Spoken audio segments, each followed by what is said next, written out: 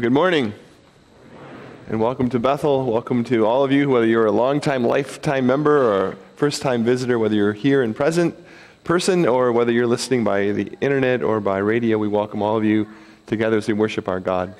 This morning as a congregation, we have a couple special words of welcome. First, we're going to be doing the baptism today in the Kruger family, and so if you are here for Cayenne, we're thankful that you're here, and we want to welcome you to this service as we together with you celebrate God's covenant promise. As a congregation, we also don't just welcome a new baptized member today, we welcome new members who are joining us. I'd like to invite a member of the hospitality up to welcome that new couple. Yeah, this morning we have the opportunity to welcome Kyle and Kara Lindberg, and I'll ask them to join me up here, wherever they're at. Kyle and Kara actually started going to Bethel when they were in college at Dort, and recently, since returning to the area, have decided to join us again, and today we officially welcome them as members. So I'm going to turn it over to Kyle and maybe just tell us a little bit about you guys, where you grew up, and what you do now currently, just maybe what some of your hobbies are and what led you to Bethel. Thanks, Travis. Like Travis said, I'm Kyle. This is my wife, Kara. Kara's originally from Leota, Minnesota, about an hour from here. I'm originally from Fort Lauderdale, Florida. We both attended Dort, met at Dort. We got married after Dort. After we attended Dort, we moved to Australia for 2 years, where we lived there, and then moved back to Sioux Falls for a year, and then we've been in Sioux Center this past year. I work at Dort. I coach assistant men's basketball coach, and Kara works at Interstates, where she works with the administrative assistants team with the estimators. So we both enjoy preparing for a new baby in November, so we're open to any advice for those parents. But we are, that consumes a lot of our time. Basketball, we love going to Dort sporting events and anything that has to do with outdoors as long as it's warm. So we're thankful for Bethel and being able to come back after college and just the community membership, the fellowship that is offered here is really what's drawn us back. Being able to jump right back in, it's almost like we never left. So we're very thankful for that. And I think, Pastor John, we maybe have found somebody who can match your length and energy level on the basketball court. So, but we're just thankful that, once again, you guys have found your home here in the community at Bethel. And we just pray that the Spirit will continue to work in you guys as you grow your family here. So would you join me in welcoming the Lindbergs?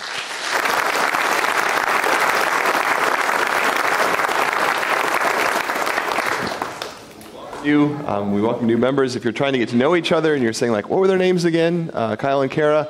So we're inviting you this month to put on name tags and just to spend these weeks getting to know one another a little bit better. We also want to get to know God better, and this is the beginning of our church education year, and I'd like to invite two people who are going to explain a little bit of what adult education is before us. So, show of hands, who takes a daily vitamin? 1-a-day men's, prenatals, fish oils.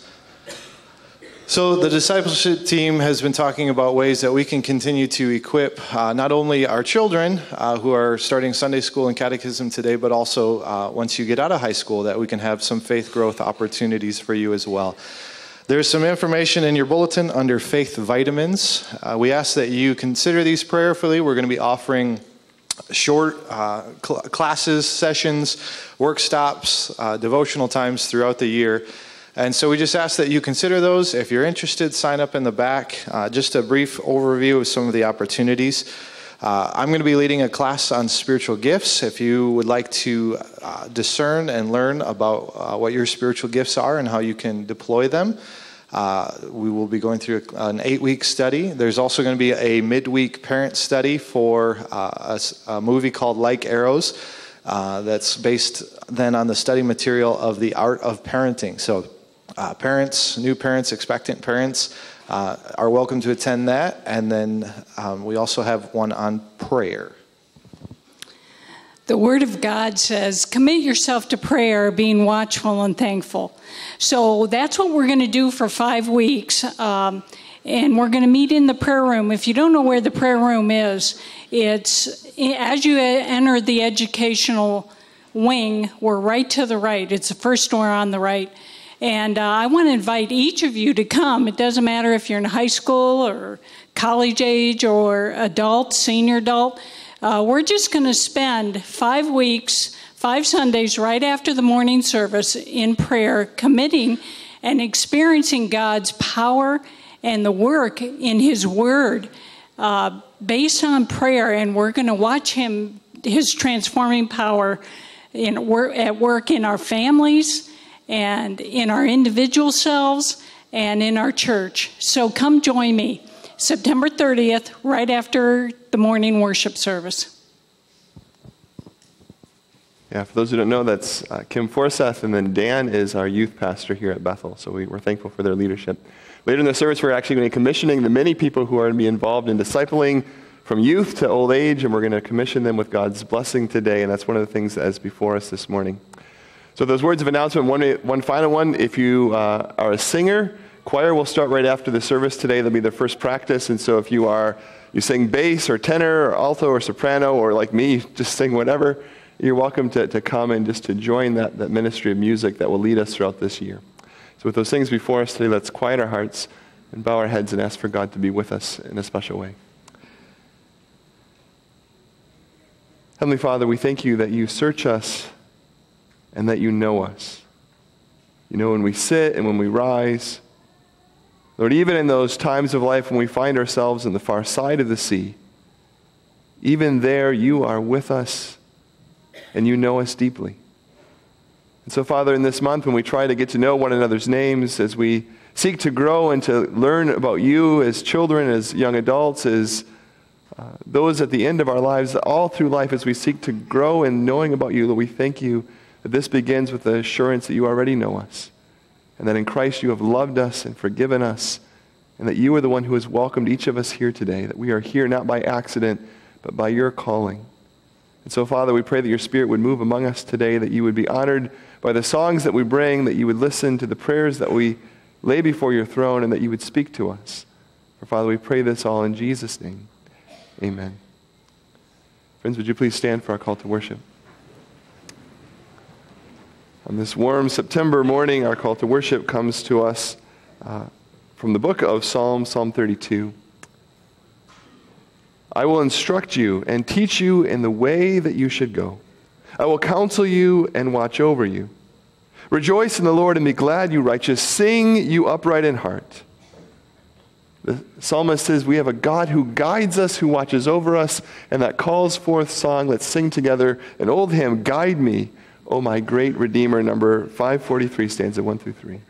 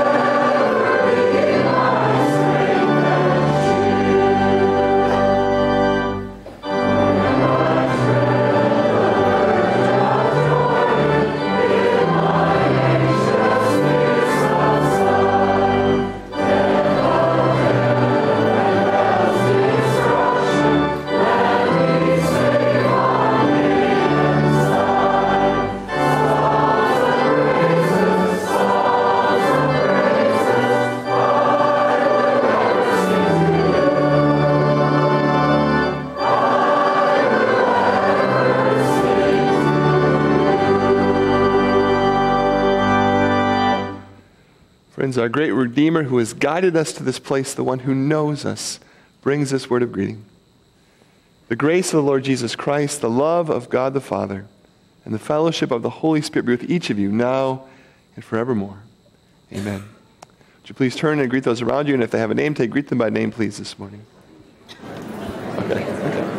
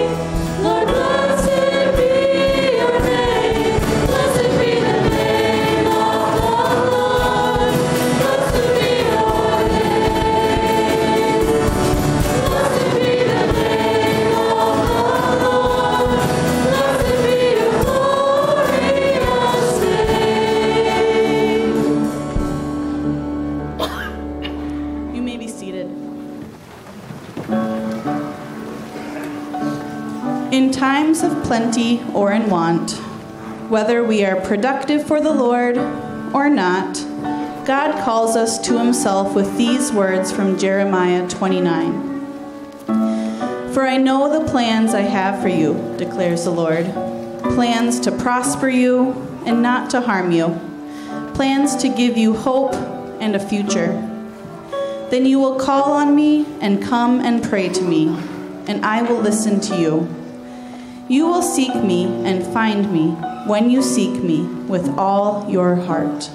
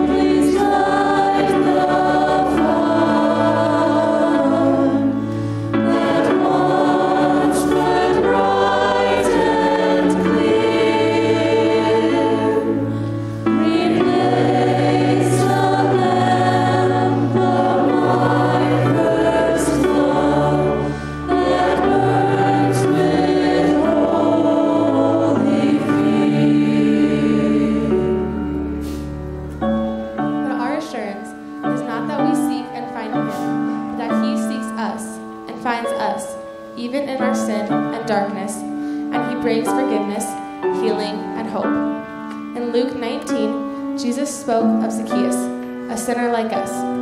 Today, salvation has come to this house, because this man too is a son of Abraham. For the Son of Man came to seek and to save the lost.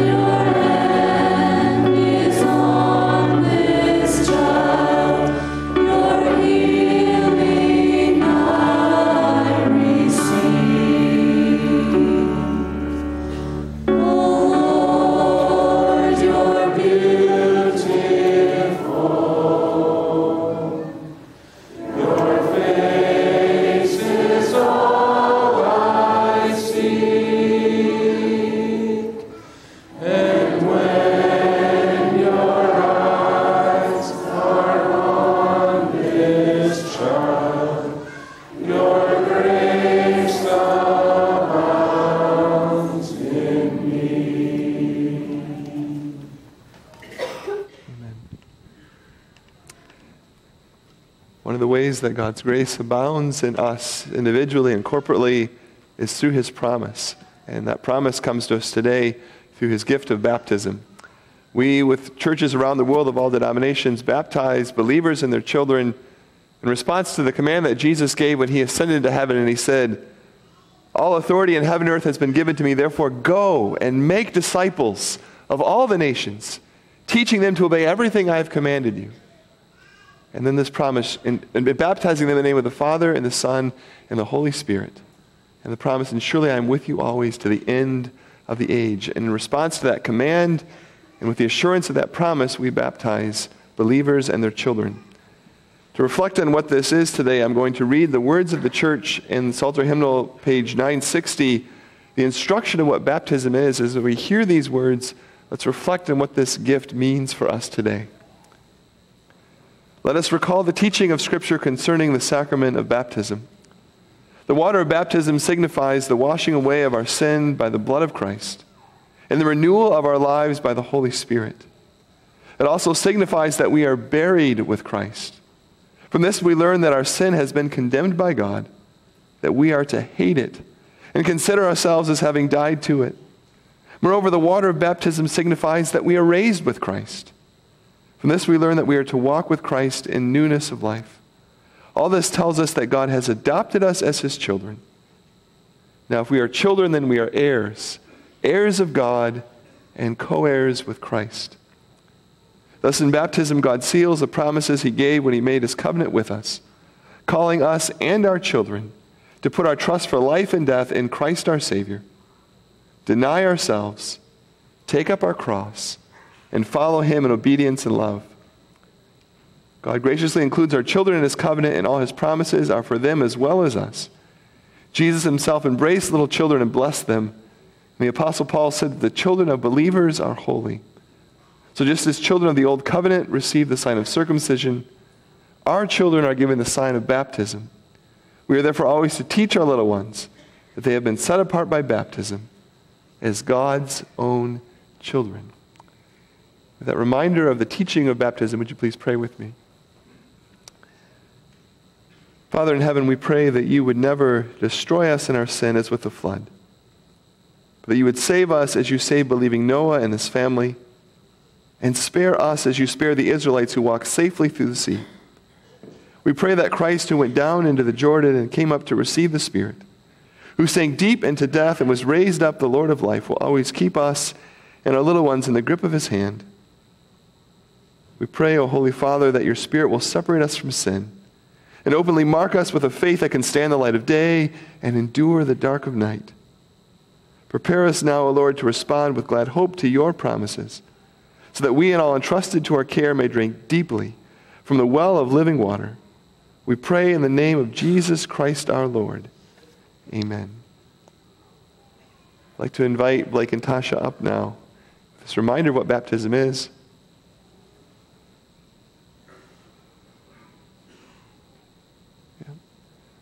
We'll just gather here on the font.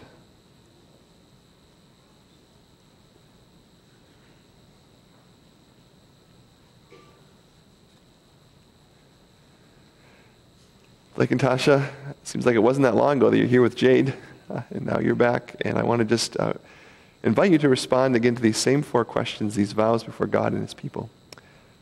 So first of all, do you profess your faith in Jesus Christ as your Lord and Savior? Blake and Tasha, what is your answer?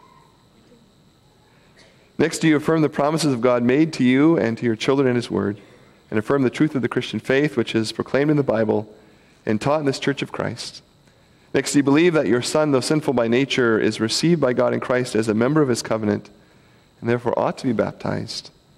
And then finally, do you, in promise and reliance on the Holy Spirit, and with the help and the nurture of the church, to instruct your son by word and example in the truth of God's word, and in the way of salvation through Jesus Christ? What is your answer? Praise God.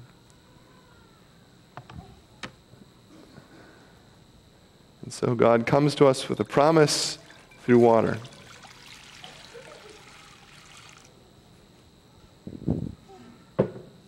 Yeah. Do you remember this? We're going to put some water on your brother, and that's God's promise to him. And he made that promise to you too. Right. Kyan John Kruger, I baptize you in the name of the Father, and of the Son, and of the Holy Spirit. Kyan John, child of the covenant in baptism, you are sealed with the Holy Spirit and marked as Christ's own forever. Amen. Friends, would you pray with us? Gracious God, we thank you that you are a God who searches and knows us even before we are born, for you are the one who knits us together in our mother's womb. We thank you that you knew Kyan before we knew him. And even now, as you have made this promise to him, we pray that he would grow to know you, that he would grow through the community of faith here at Bethel and even through the broader body of Christ to be discipled in the way of Christ, that your Spirit would set him apart, that you would give wisdom to these parents, that Blake and Tasha would experience as they raise this growing family, that it is your strength that they lean on, that it is your Spirit that guides them as they guide their children. Father, we pray these things with thanksgiving and in Jesus' name. Amen. Yeah. Congregation, we're going to make a promise. Could you please stand if you're able? We receive Kyan into Christ's church. Do you welcome him in love? And do you promise to pray for him and to support him in his growth in Christ by your word and example? Congregation, what is our answer? We do, God helping us.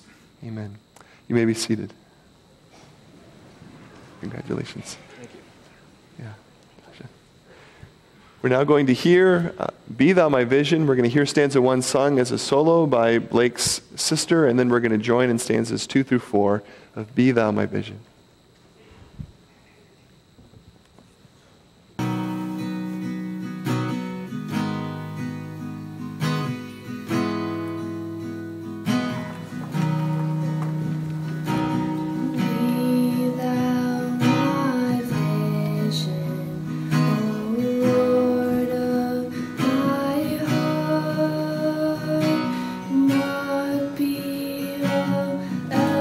To me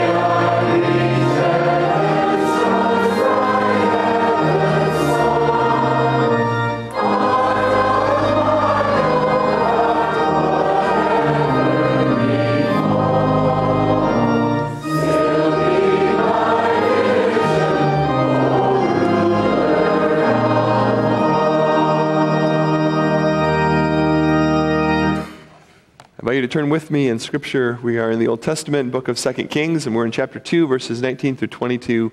Just a few verses this morning on a busy morning. If you're a guest with us, we are in this fall season walking verse by verse through a portion of Scripture.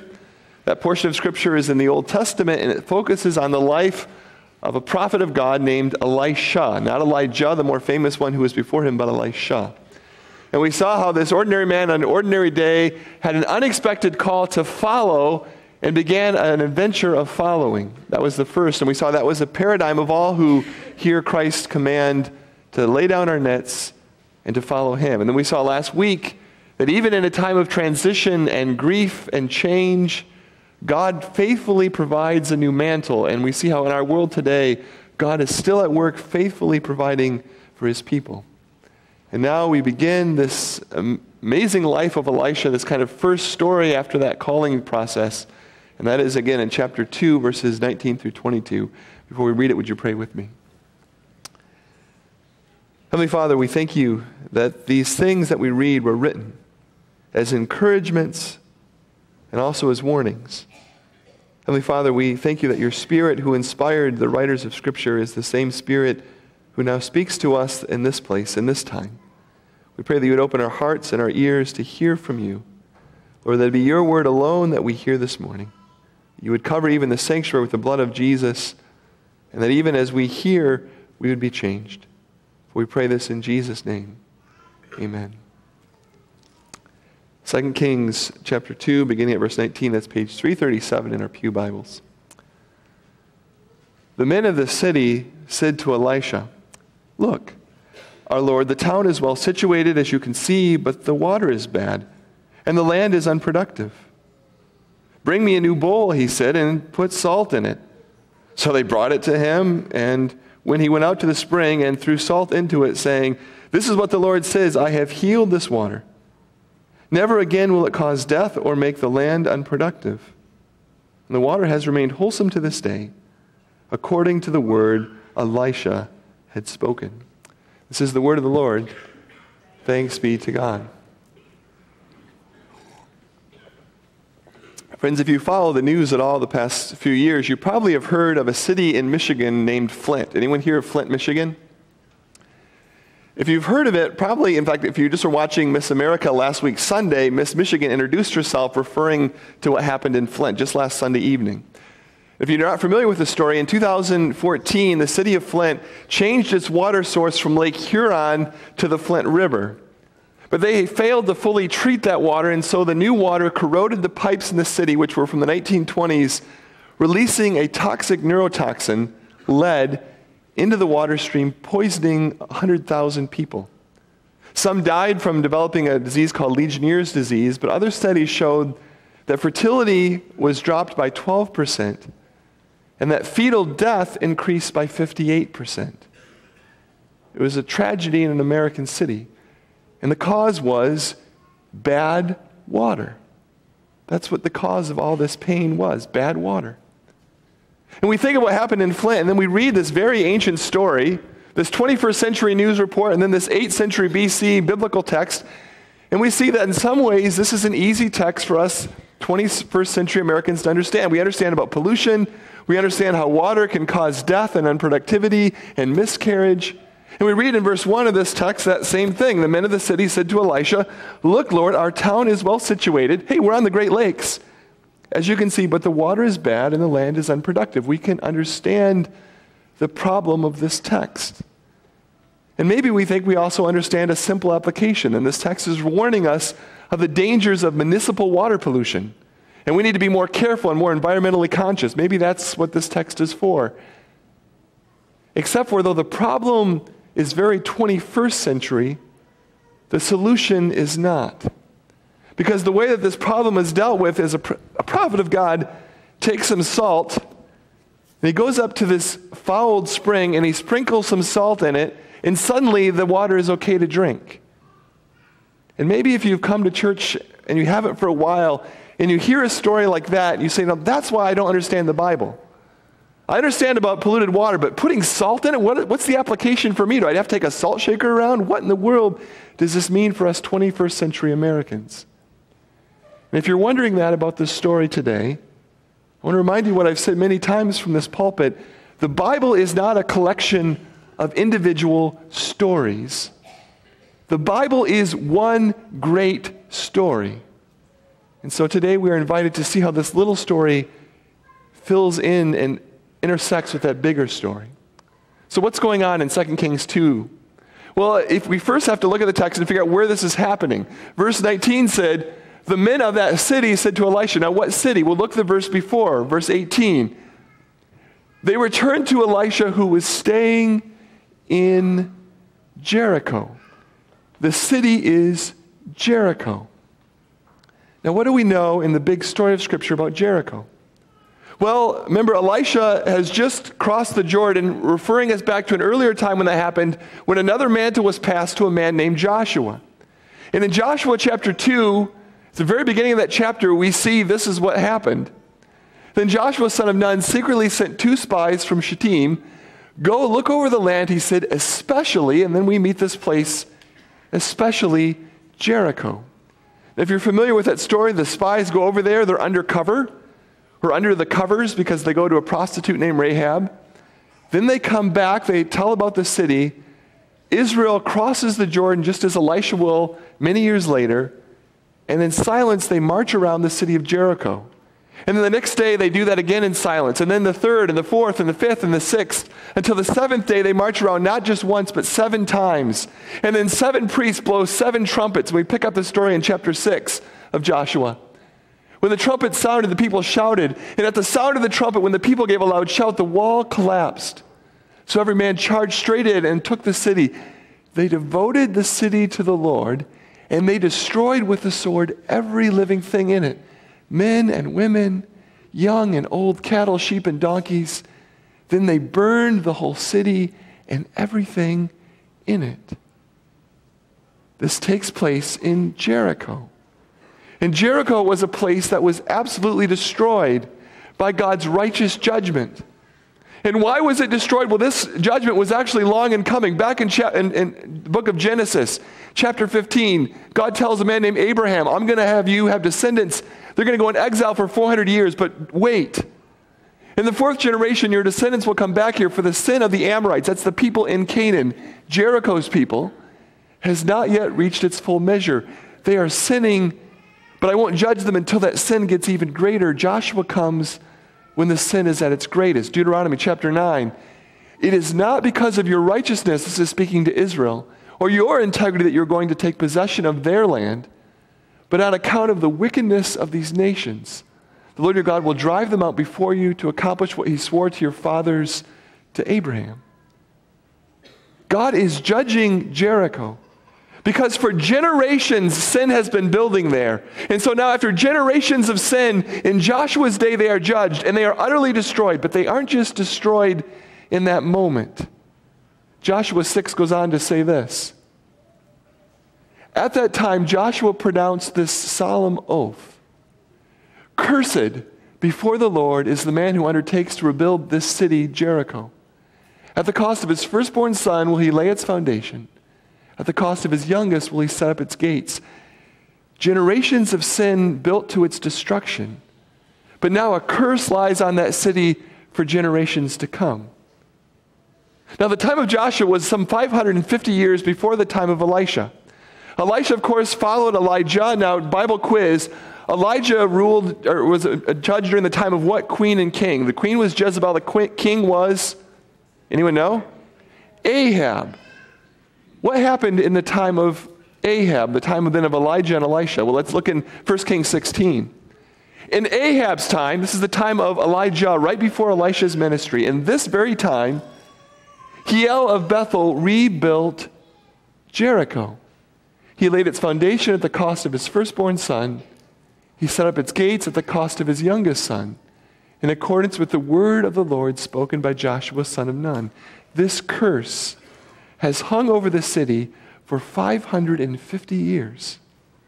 And now, just before the ministry of Elisha, someone dared to violate that curse, and they're just starting to build this city again. After 550 years, they're trying this new beginning. And yet we find in our text that that ancient curse is still hanging over the city. And it's fouling the water, and it's causing death. That language of being unproductive actually means to miscarry, and it's only used in the Old Testament, not about the land, but about people. The people are miscarrying. There's a curse. What the people of Jericho have discovered is this deep spiritual truth, that we all drink downstream from generational sin. That we all drink downstream from generational sin. That the past poisons the present. That the ghost of the wicked before haunt the corridors of today. Now, at some level, even for 21st century Americans, we can understand that. Take, for example, the city of Flint. That crisis didn't happen in a day. It actually had been building for a generation. The city of Flint was ruled by a single party since the 50s.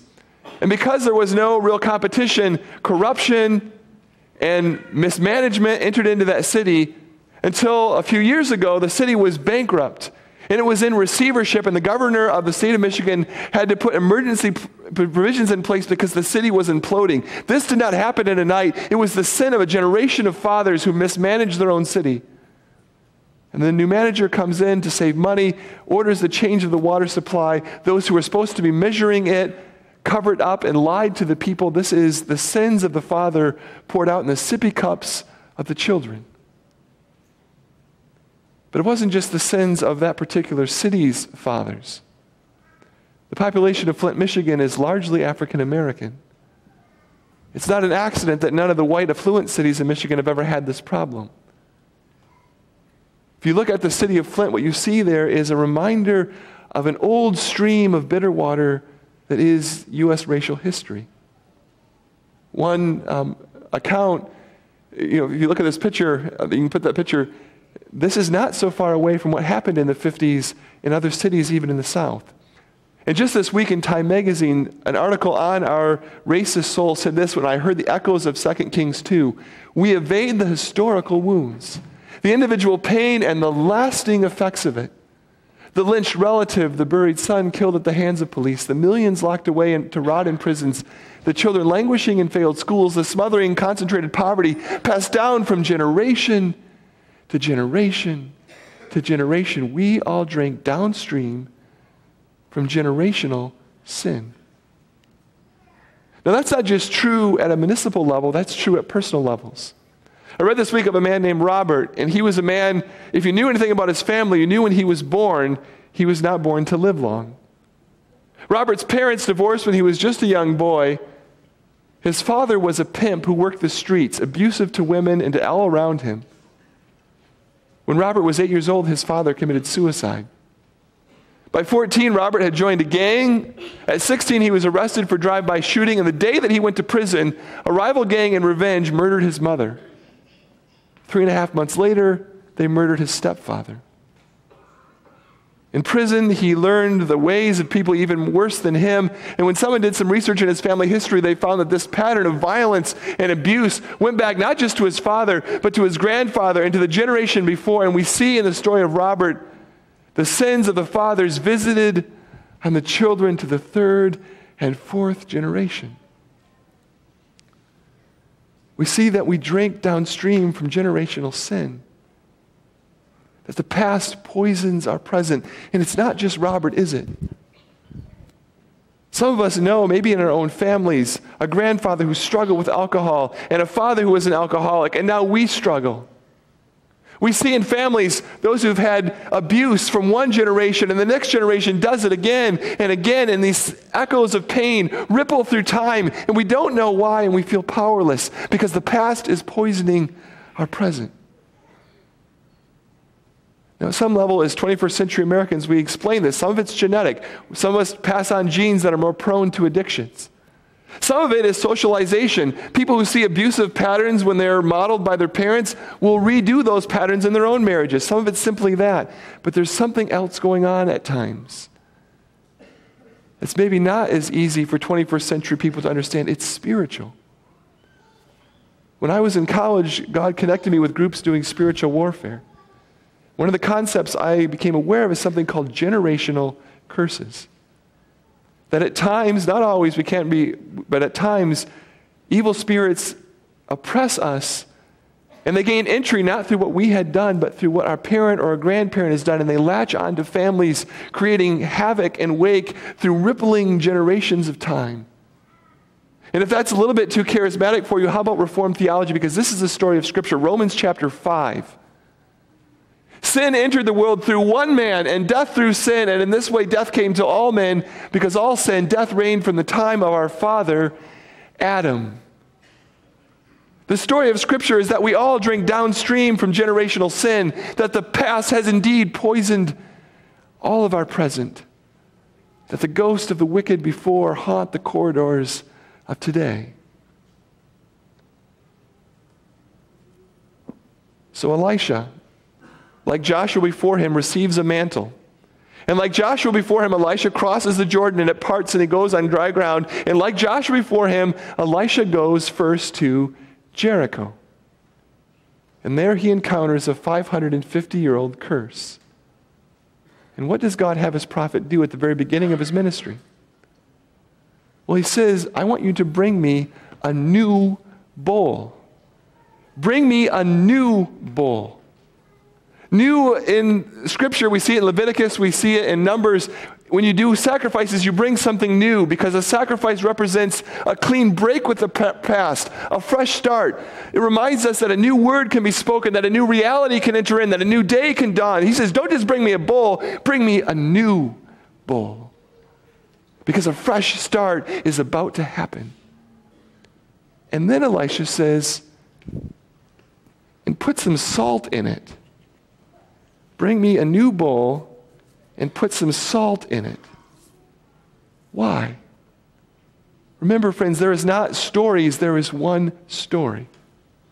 Leviticus chapter 2. Season all your grain offerings with salt. Do not leave the salt of the covenant of the God out of your grain offerings. Add salt to all your offerings. The salt of the covenant. Go to Numbers chapter 18.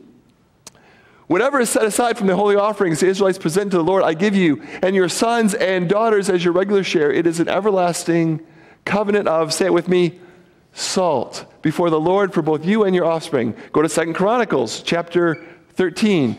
Don't you know the Lord, the God of Israel, has given the kingship of Israel to David and his descendants forever by a covenant of salt? What is going on in Jericho? Bring me a new bull, a fresh start, and then I'm going to remind you of something. The salt of the covenant. I'm going to remind you that this is a sign of God's faithfulness in spite of your unfaithfulness. That this is a sign of God's promise that endures from generation to generation. That the sin of the fathers is visited on the children to the third and fourth generation, but God will show his love to 1,000 generations of those who obey his commands. How is the water healed at Jericho? Elisha doesn't do it. It's not magic nor pseudoscience. It's not the salt. Notice what happens. He puts the water in the spring, and he said, this is what the Lord says. I, the Lord, have healed the water. The Lord of the covenant has turned the waters of death into the waters of life. The waters of cursing into the waters of blessing. The waters of miscarriage to the waters of new birth. That's the story of 2 Kings 2. 800 years later, Jesus comes on the scene. And he goes and he talks to a Samaritan woman, in other words, a Canaanite. And she is discussing with him, and he says to her, if you want water, I will give you water that will spring up from you. I will quench your thirst. And then that was in chapter 4. In chapter 7, at the last and greatest day of the feast, Jesus stands and says, anyone is thirsty, let him come to me and drink. I will give you a different spring to drink from than the fouled one of your past, a different family to belong to, a different reality to enter into, a different day that will dawn. Drink not from that old spring, but from the new spring of the covenant in me. What about that old curse that comes all the way from Adam or from our grandfather? What about that? Galatians 3. Christ redeemed us from the curse by becoming a curse for us. He drank that bitter water so that now we can drink the sweet spring of life that comes from him. And we do that through the waters of the covenant. Bring me a bull. and hear the promise of God that says to a little child or to a new believer, your past heritage is now changed. Your family name is changed. Your identity is changed. Your history is changed. And so now is your present and your future, because in the waters of the covenant, we are made into something new. So Robert sat in prison until he was 20. And when he was 20, this young man with a dark past rippling back beyond his life had someone like an Elisha enter his life and give him a new story. And explain the coming of this one named Jesus, the one who had taken away the sin of the world, who would take away even the curse of his family, who would even forgive the sin of his own life. And by the grace of God, Robert was able to come to the waters of the covenant, and in baptism was given a new story, a new heritage, a new family, a new beginning. Friends, that is what God is offering us today, faithfully, even as we saw this morning in these waters. Would you pray with me? Heavenly Father, we thank you for what you have done in us, that the past no longer controls our future. You, in the name of Jesus, have broken off from us those old chains, the ancient curses, even the old curse that you said in Eden, that for all of us baptized into Jesus, we now belong to your family, that you are our Father and that Christ has become for us our righteousness.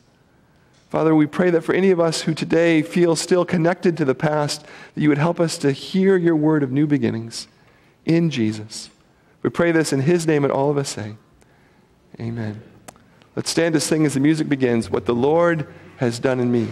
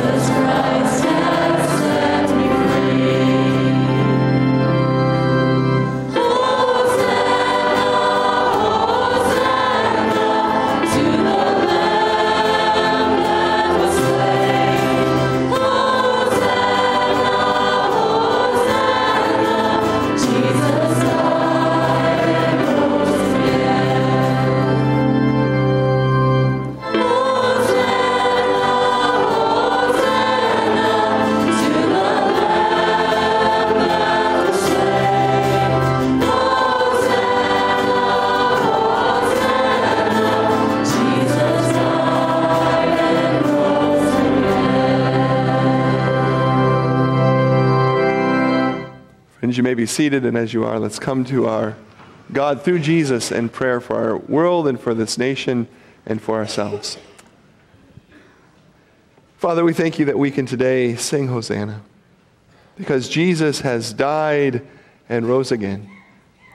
And because of that, now these waters of baptism that we have witnessed have brought from us not death but life, not cursing but blessing, not spiritual miscarriage but new birth in Jesus, to a new identity, to a new heritage, to new beginnings. Lord, we thank you that this is true for all of us who are in Christ Jesus. The past no longer can poison our present, but that rather we are like branches grafted into you, the true vine, with your life flowing through us to bear much fruit, that we are the thirsty who are invited to come and drink deeply from you the well of living water. Heavenly Father, as a congregation, we thank you for the signs of your faithfulness we've celebrated today. We thank you again with Blake and Tasha and their families for the gift of Kai and John and for the way that you've promised to him in the waters of your covenant this new beginning. Lord, we're thankful with Kyle and Kara for bringing them to us and for the way that you have shaped them to serve this body. And Lord, we pray that you would shape us as a congregation to walk beside and to serve them as their family grows, that together we would walk this road of obedience with joy in the times of pleasure, but also with perseverance together in times of suffering. And Lord, that we do not walk alone. Lord, we thank you for the way that we could celebrate as a congregation with Tabitha Zomerman and Demery Hill. Yesterday in the sanctuary, they're joining together as husband and wife. We pray your blessing on this new marriage. Lord, even as they celebrate that they are not alone, may they be a reminder to us that this marriage is even just a model of Christ's love for his church, this family of faith of which we all are a part. Heavenly Father, we're so thankful that you have used our congregation in this week and the different callings you've placed us in schools and offices and farms and businesses. Lord, even how you used so many this week as volunteers covering silage piles to raise funds for Christian education, this very tangible way of living out that promise that we just made to Kyan to help him grow in the knowledge of Christ. Lord, we're thankful this day as we prepare to commission new Sunday school teachers and cadet and GEMS leaders and young people's leaders and all those who work in discipleship ministries in this new season, that you are the God who passes on the mantle of teaching. You are the teacher who leads us and gives us words. That you are the one who forms our hearts with compassion and care for all that you would bring us to learn beside. Heavenly Father, we're thankful for missionaries who've gone out from this place. We pray again for Ronaldo and Yesenia and our farmer-to-farmer partners in Nicaragua in a time of unrest in that country. Lord, we thank you that you sent out many volunteers, including Alan Van Beek, to volunteer with Hurricane Florence on the East Coast, and we pray your blessing on them and also on all who are recovering from those storms. May you give your mercy and a quick recovery and patience as we wait. Heavenly Father, we continue to pray in our congregation for those who have felt the pain of generational sin, even through abuse, in their own families or in institutions of our community. And Lord, as we cry out for healing and for justice, we pray that you would continue to lead us as individuals and as a body. And Lord, we continue to look to you as the one who alone can heal these wounds in our souls. Heavenly Father, we're thankful for the healing that you gave physically to Priscilla Brook, that she was able to return home after a battle with pneumonia. We thank you again with Neil and Patty Van Scowen for just a great report for their sister Joanne that she does not have cancer. And Lord, we just rejoice in this even as we pray that you would continue now to shepherd her recovery. We continue to lay before you Herm Brenneman and Adeline, that you would walk beside Herm as he continues to battle cancer. Lord, that you would continue to give him a sense of your nearness even this morning. We continue to pray with Merlin and Bev Zwart for their son-in-law Heath and daughter Kayla as they battle cancer as well in Heath's body. Lord, may this young family know the peace that passes understanding even as we pray for them. Father, we do pray for that same peace for those who grieve, and we stand with the family of Sally Wassink, even as they gathered around her grave yesterday morning. May we now look to the heavens and recognize the coming of Christ to make all things new, and even now to celebrate that Sally and Aaron are in your presence. Father, we do lay before you those who struggle in our community with spiritual oppression, with addictions, with deep loneliness, with problems in relationships with parents and between spouses and with coworkers, Lord, all the ways that sin infects our lives. We pray that as this reminder from Scripture today, this would be a week of new beginnings in Christ. Father, we pray this all in his name. Amen. Before we take our offering, now we're going to commission those who God's called in this church education year to disciple. And so I'd like to invite Dave Tinkenberg, who is our discipleship elder, and he'll be inviting up all who will be involved in those ministries too.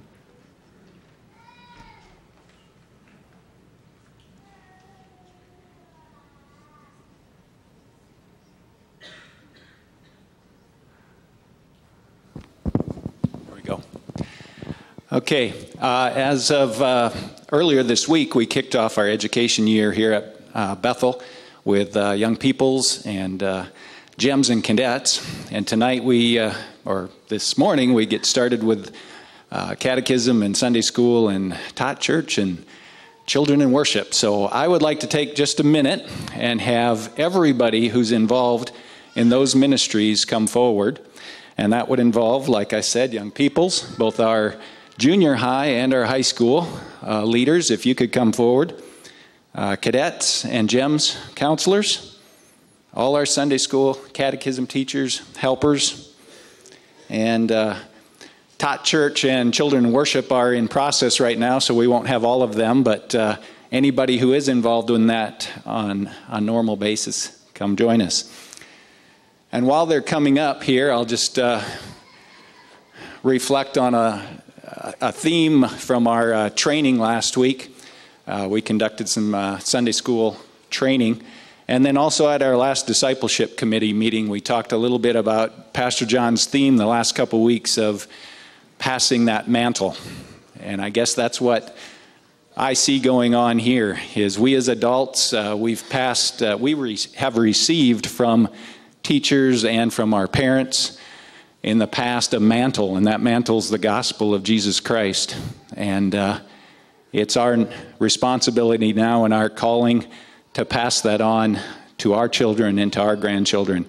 So we have a large group here who have felt that call to do that, and I want to thank them all for doing that for our kids and our grandkids.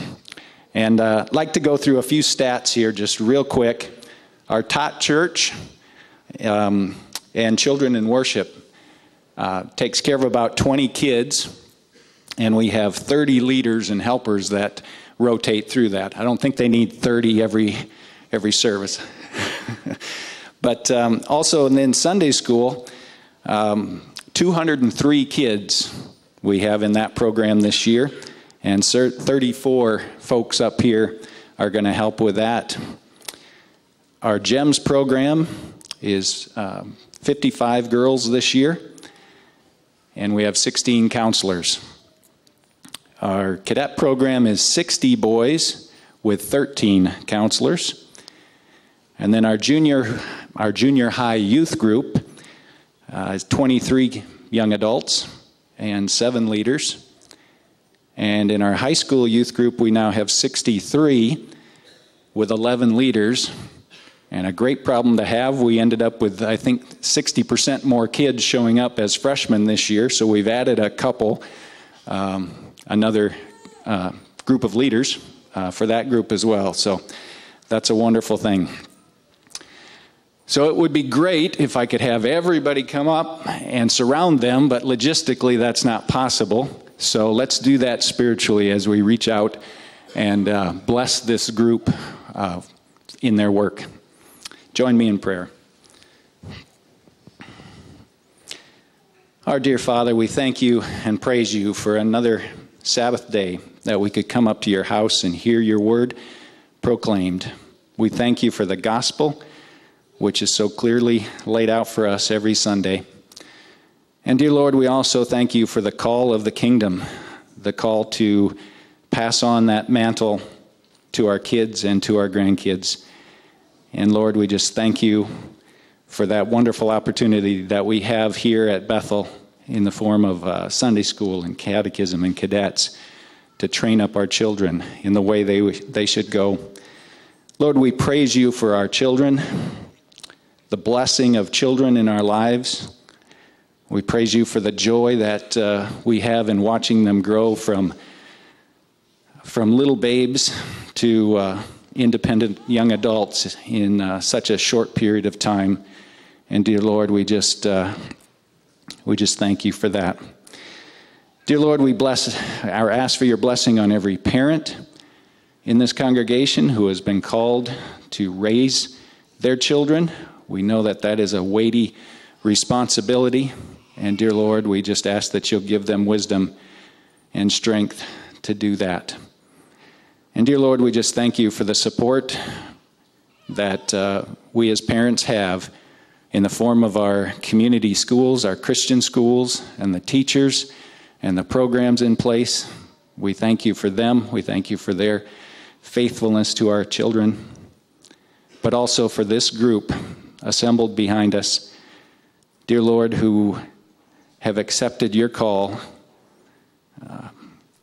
to minister to our children. And we just ask that you'll bless them, give them a overwhelming gift of your Holy Spirit, give them compassion for their children and their students, and give them wisdom and courage and strength. As parents, may we respect this group, come alongside this group, and support them. And may our students also seek to respect this group and love their teachers. And dear Lord, may ultimately that be the case as well, that these teachers and helpers help in a sense of love for your covenant children. And now we just ask again for a blessing on them in all that they do. And we pray this in the name of our dear Savior, Jesus Christ. Amen. You may go back to your seats. Just to go back, if you're a guest with us, you heard our congregation promise at baptism to help raise those children. You see that promise being lived out through these individuals and so many others. One of the form of baptism we read this morning had this prayer: "Prepare us now, O Lord, to respond with glad hope to your promises, so that we and all entrusted to our care may drink deeply from the well of living water." That old prayer is our prayer as a congregation for all of us, young and old, to grow. As we do that, we'll give our gifts and our offerings, the first for the ministries of this congregation, the second for the ministry of Christian education, another way we live out our promise. And as we do, we'll sing together, "Build Your Kingdom Here." Let's sing.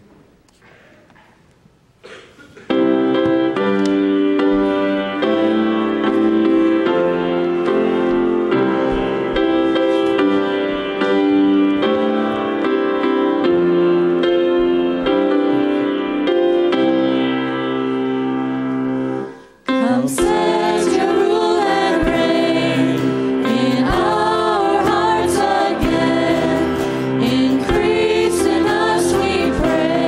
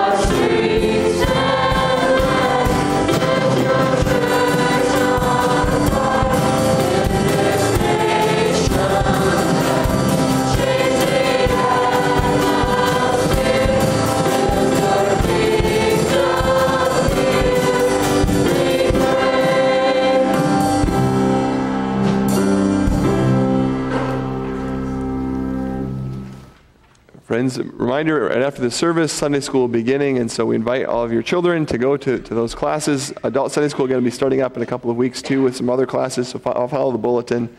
Because of Sunday school this morning, prayer time for groups 6 through 10 will be tonight after the evening service. So if you're in our care concern group 6 through 10, your prayer time will be this evening. And with that, would you please stand to receive God's blessing? And as we seek to grow together, young and old, married and single, our closing song is Friends, May You Grow in Grace. But first, this blessing. The Lord bless you and keep you. The Lord make his face shine upon you and be gracious to you. The Lord turn his face toward you and give you peace. Amen.